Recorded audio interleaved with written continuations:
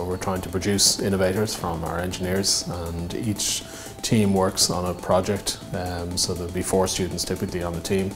There'll be an industrial sponsor who'll put forward the problem that they want us to address, and then we'll work on that problem over the course of the year. It's very important for them to work on a real world challenge so they can really see the relevance of what they're doing, that it's not an abstract exercise in problem solving. It's really going to meet a real need. It's been good to get to know Enable Ireland a bit, get to know some of our users, and then the learning experience as well has been massive. Nice working on something like this, something innovative.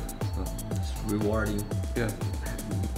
Being able to build something from scratch and then have the product on your hand and see how it works. It's really rewarding. We could be potentially changing how patients react with doctors and changing the overall medical health world entirely.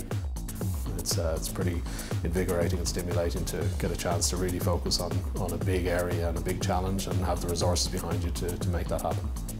It's quite nerve-wracking, to be honest. I hope the questions we'll be able to answer them.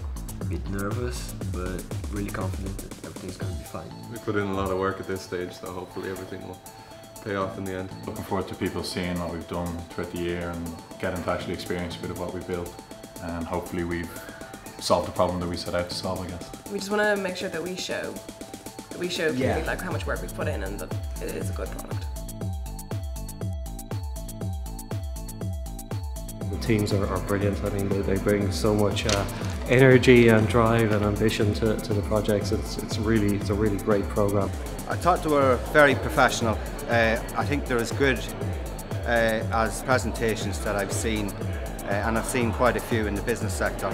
Engaging business with academia, I think, is a very powerful thing. They're very interesting that they can be used, so it's not just an ordinary project, it's something that can be taken forward and be very usable, so I think very good. It's very useful for the students to see what companies want, and also to get the advice of the companies, and to see the prototypes. I thought very much illustrated the results of the work that was done.